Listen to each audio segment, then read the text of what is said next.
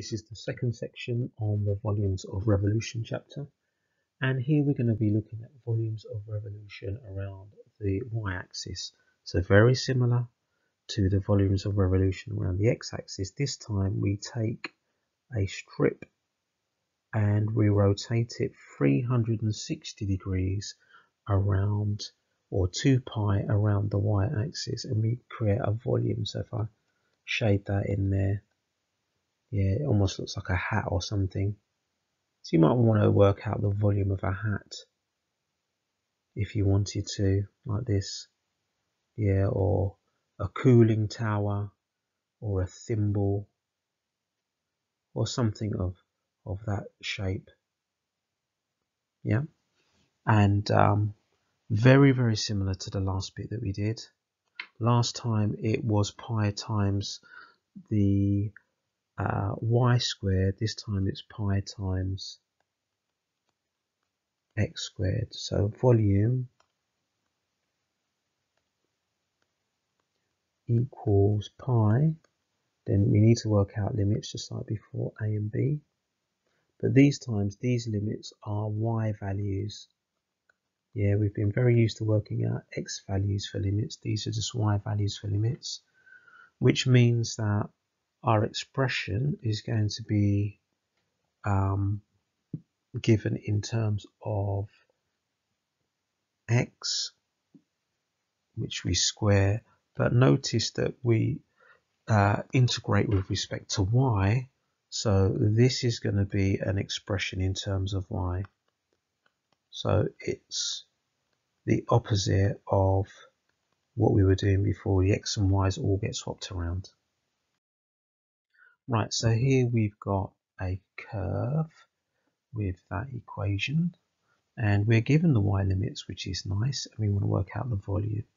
So the first thing is we need an expression which is x equals rather than y equals.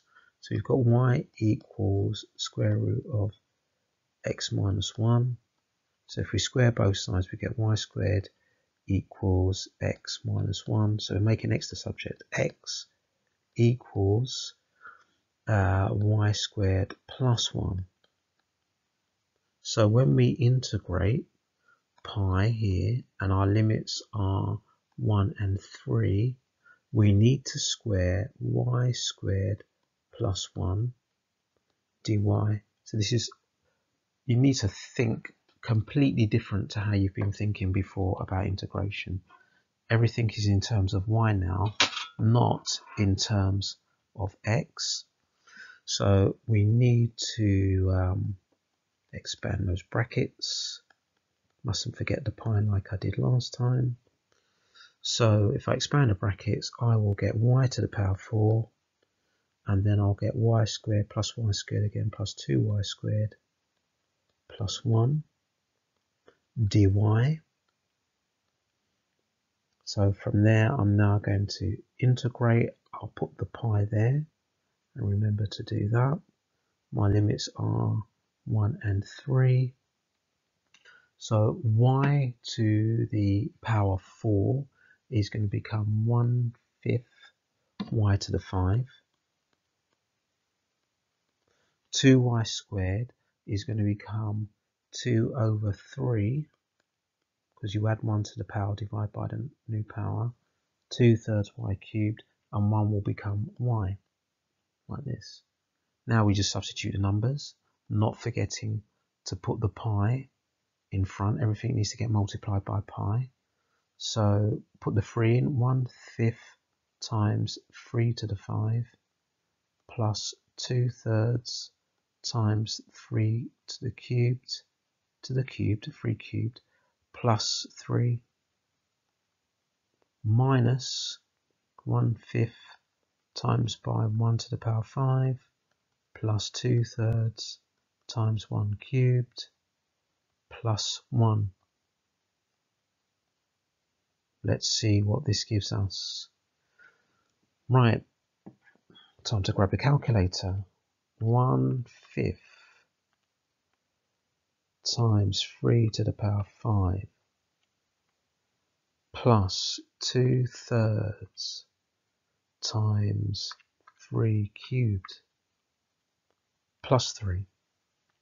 So the first bracket I get actually 3, 4, 8 over 5. So I'll just do that here. So I've got pi.